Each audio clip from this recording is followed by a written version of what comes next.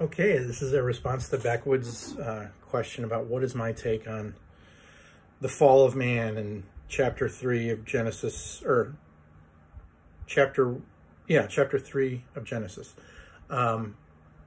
So before I say anything about it, let me preface it by saying I've never been to seminary. I've read the Bible quite a bit. I've gone to church quite a bit, but I'm not an ordained minister. I don't have an education in this.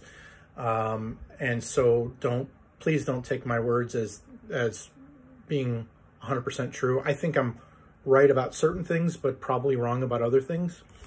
And so my final answer is to do your own research, but I'll give you my take as you asked. This is my take on it. The fall of man in Genesis chapter 3, is about Adam and Eve, and they were in the garden, and the garden was, for all intents and purposes, the garden was perfect, meaning that there was no shame, there was no sin, there was no lust, there was no whatever. It was an age of innocence for man. How long did it last? We don't know, right? It doesn't say 3 days after God created man and woman, they did this thing. It doesn't say 3 years. It doesn't say 1,000 years. So there was no death. There was no pain, nothing before this happened. And what I find interesting about it is that the tree isn't necessarily what you would think it would be. You would think, like, if you were just making the story up, you would be like the tree of evil or something like that, or the tree of lust, or the tree of greed, or something evil about the tree that was too tempting and the man just had to check it out. But it was a tree of knowledge. And I think that's very interesting. It's not just the knowledge of evil, it's the knowledge of good and evil. And that, in my opinion, is very profound, because if you have a child, if you have an infant child, that infant does not have the knowledge of good and evil. That child just knows that when I'm hungry, I cry. When I'm happy, I laugh. When I'm tired, I sleep. Now, the child does learn pretty quickly to manipulate people and to fake certain things and stuff like that. But in the age of innocence, which I don't know how long that lasts in a human's life, there is no knowledge of good and evil. It's just, you almost take it like an animal walking through the forest, right? An animal walks through the forest, it doesn't have a conscience, right? You have a mama bear and a baby bear, and if a human gets in between mama bear and baby bear, the mama bear just attacks and kills the human, and the mama bear does not regret it later on. The mama bear doesn't feel bad. The mama bear doesn't second guess her decision. Maybe I should have let him go. Maybe I should have just maimed him instead of killed him. Maybe I should have just done this or that, or he probably wasn't going to do anything to my baby, so I probably should have just left him alone, blah, blah, blah. Animals don't have those thoughts. Animals don't think about what I did was good or what I did was bad. Animals just act on instinct. So from an evolutionist point of view, let's say that you believe in God, but you're also an evolutionist, which there actually are plenty of people who hold both of those beliefs. I think a lot of people in the Catholic Church do, and say that man rose up from apes. Man was a caveman. He didn't have much of a cerebral cortex for thousands of years, probably tens of thousands of years. He didn't have hardly any of a cerebral cortex, so he couldn't think on deep levels. So man acted on instinct then, and man just did whatever he wanted to do. So man,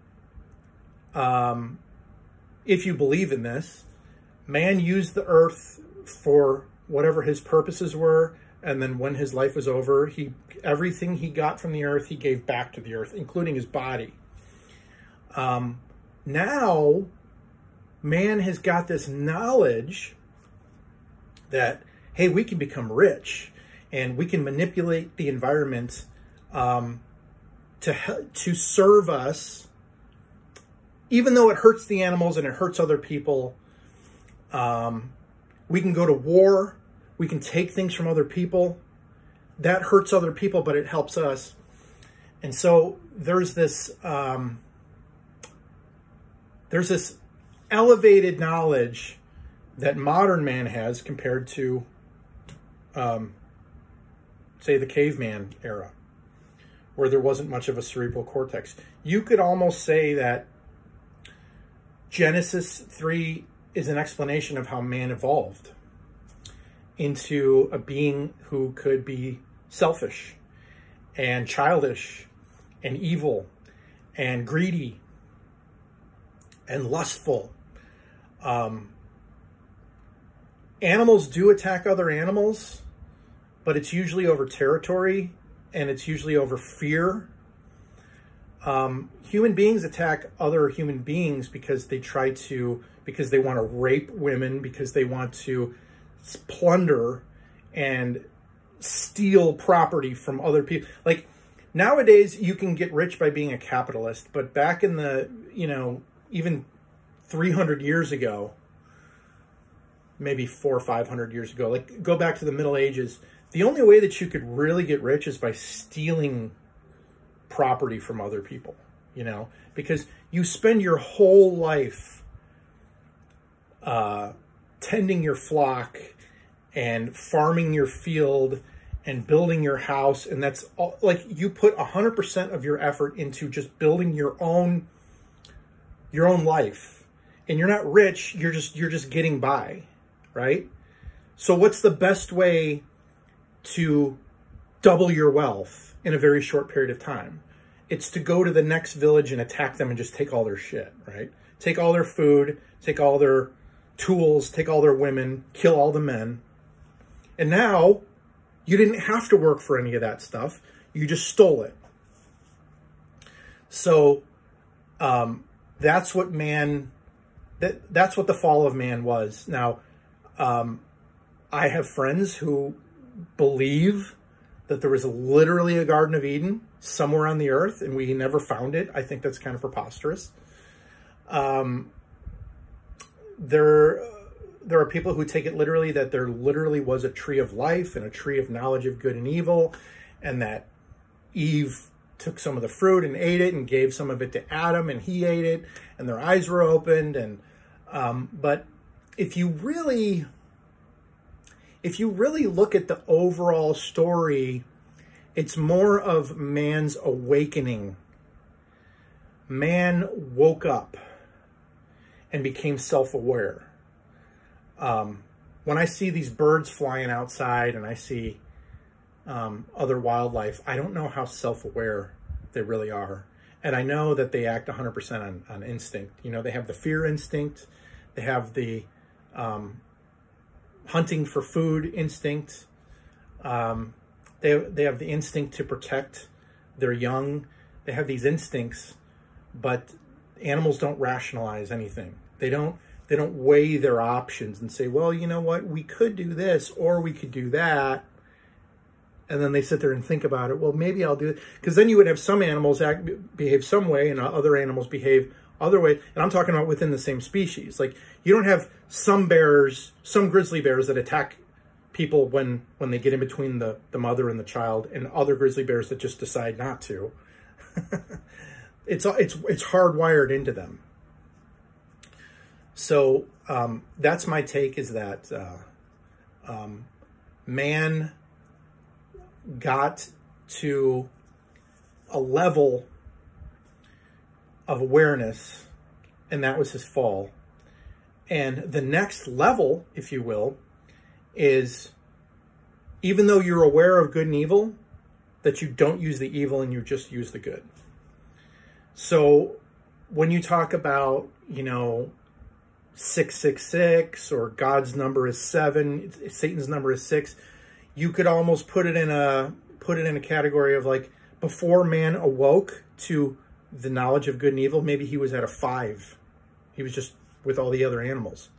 And then slowly he came into a level of awareness like, wow, I could actually do some serious damage that would help me but hurt other people. And that brought him up to a level. But then we still have more evolving to do, which is to go up to the 7th level, which is to be perfect. To have the knowledge of good and evil, but to know that evil is only going to end up not just bad for other people, but also bad for us. So that's kind of a very broad, wide kind of view of it. But to me, that makes a lot more sense than 2 naked people running around eating a fruit, like even though God told them not to and a serpent told them to, or whatever. I think a lot of that is heavily symbolic. That's what I think.